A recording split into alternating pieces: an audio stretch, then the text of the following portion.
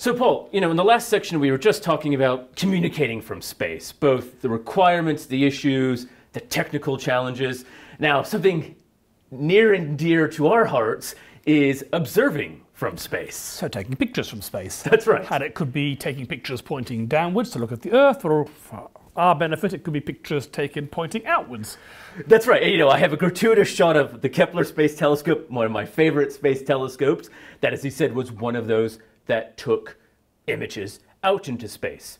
Now, look, there are a lot of different purposes one would, what we do, Earth observations, observing the Earth. And this is a non-exhaustive list of all of the various things that one can do, from mapping bushfires, something very relevant to Australia, to urban planning, something that people may not really think about.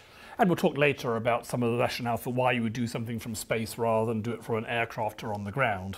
That's right. And so when we start thinking about how it actually ends up being some of the same arguments of why you would build all these satellites to do these Earth observations, or why you would build all these satellites to look up. In fact, the rationales between this telescope, what you're looking at, why you're looking at, almost doesn't matter. That's actually almost inconsequential to the building of the telescope and optics in space. And in fact, the Hubble Space Telescope was in many respects a repurposed spy satellite. That's right. This is not officially known, but the reason why it has a 2.4 metre primary mirror was because the defence contractor quoted a much lower price on 2.4 metre mirrors compared to either 2.3 or 2.5. It was a very interesting sweet spot, that's right. And presumably that's because there are a lot of 2.4 metre mirrors in space already, which are pointing down, not up. And it was slightly... None of which I know officially, but this is what the gossip goes on about. That's right. And then more even unofficially, when 2 extra ones were given to NASA as leftovers that matched identical to the Hubble Space Telescope from the National Reconnaissance Office.